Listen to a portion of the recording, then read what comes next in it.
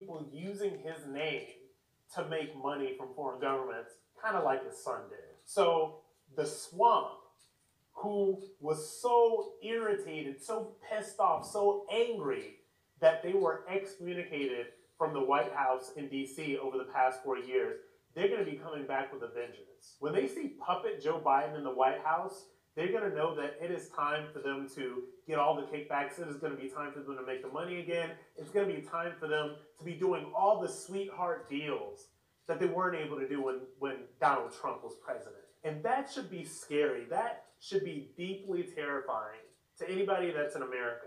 Just take a look at the kind of people, the kind of names that are being bandied around for positions in a potential Joe Biden cabinet. Names like Susan Rice, who screwed up so badly during the Benghazi situation, debacle, I should call it, and went around the cable news networks lying through her teeth to the American public. This is the type of person that he wants to put back in his cabinet again. They think it's time for them to make money now. They think that it's time for them to get back to business. And the business as usual is the swamp making more money for themselves. Resistance now. And we need to resist the swamp taking over DC yet again.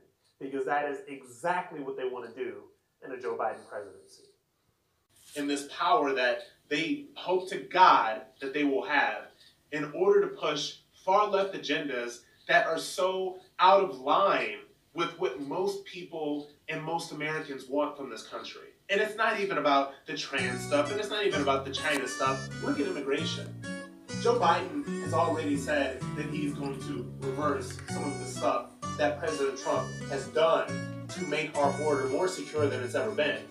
So we're going to have an outrageous crisis at the border. And don't forget that Joe Biden wants free college for everybody. He wants free healthcare for everybody.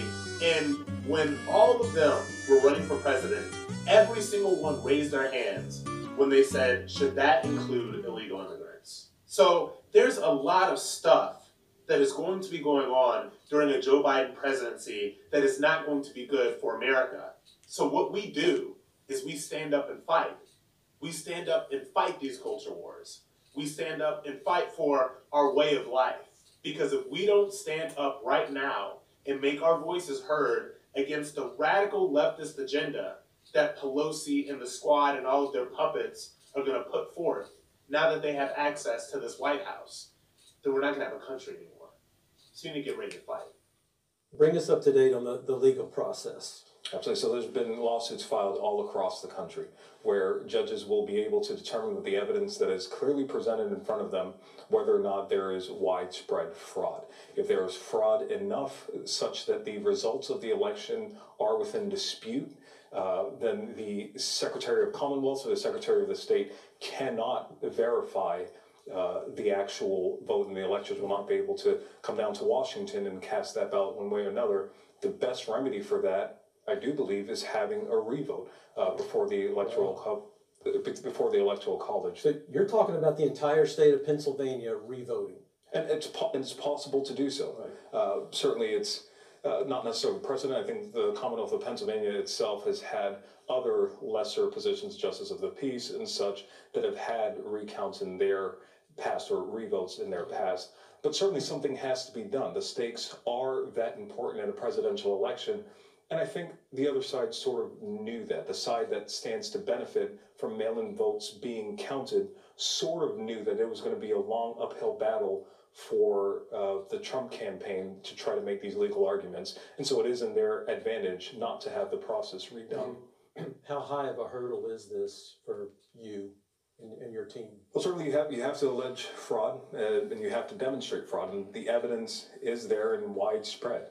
What you are dealing with is the ability of the judge, an independent judiciary, not to be swayed by the court of public opinion. And that's one of the more difficult things of living in an area where a media decides that they can call the election, is that you have folks emotionally tied to the results already. Yes. And a judge that is sitting there watching his countrymen already emotionally vested in the vote, not really wanting to upset the wheel. We're hoping that independent judiciaries can look past the headlines of the day